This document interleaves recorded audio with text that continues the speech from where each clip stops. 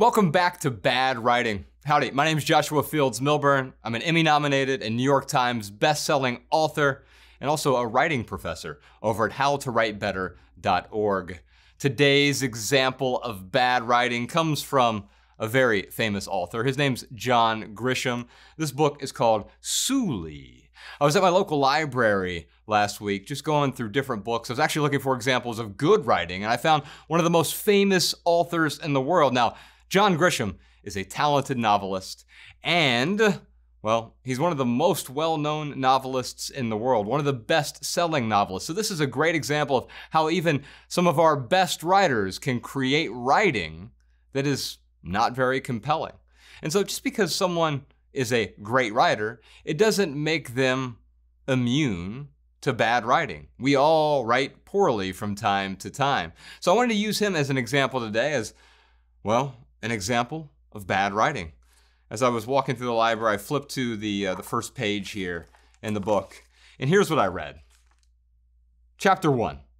In April, when Samuel Suleiman was invited to try out for the national team, he was 17 years old, stood 6 feet 2 inches tall, and was considered to be a promising point guard, known for his quickness and vertical leap, but also for his erratic passing and mediocre shooting. Okay, well, there are two reasons that this is a bad opening sentence. The first reason is it only communicates. Sure, it tells me something about the main character, it introduces a main character, and it lets me know that it's going to be about basketball. Now, I could have seen that from the cover as well, but it's nice to include that in the first line. So that's not an example of bad writing, but it is strictly communicative, meaning it's only communicating. It's not expressing much of anything. It doesn't make me feel anything viscerally, even though I understand something emotionally about the writing. So that's the first reason that I wouldn't open a book with a sentence like that. However, I think what really makes it bad writing is it lacks verisimilitude. Now that is a fancy $10 word that just means it doesn't seem very real. If you know anything about basketball at all, I used to play basketball and a lot of my friends watch basketball with me.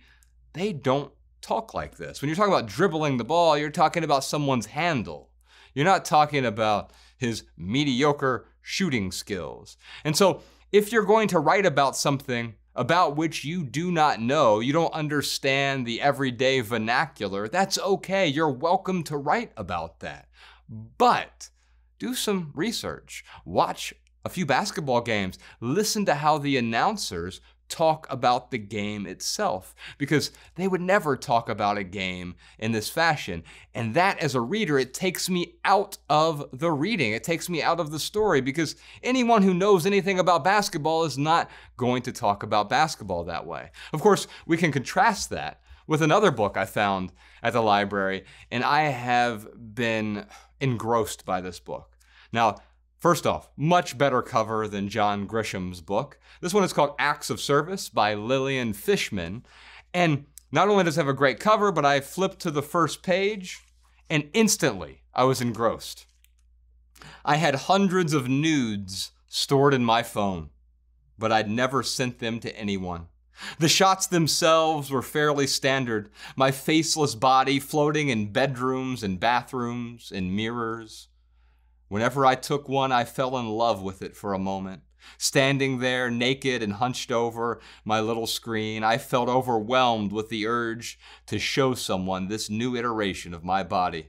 But each photo seemed more private and impossible than the last.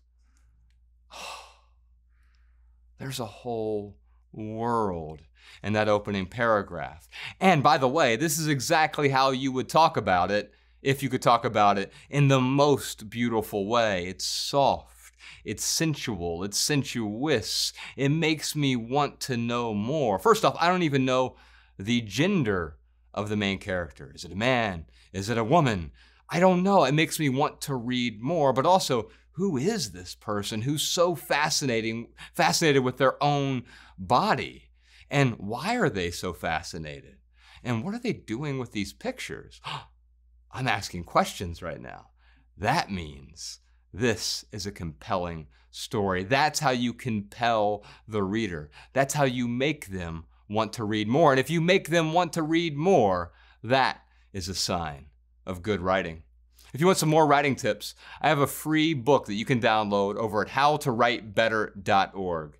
It's called 15 Ways to Write Better. And you can read it in less than an hour, and you'll walk away today with 15 tips that will help your writing right now.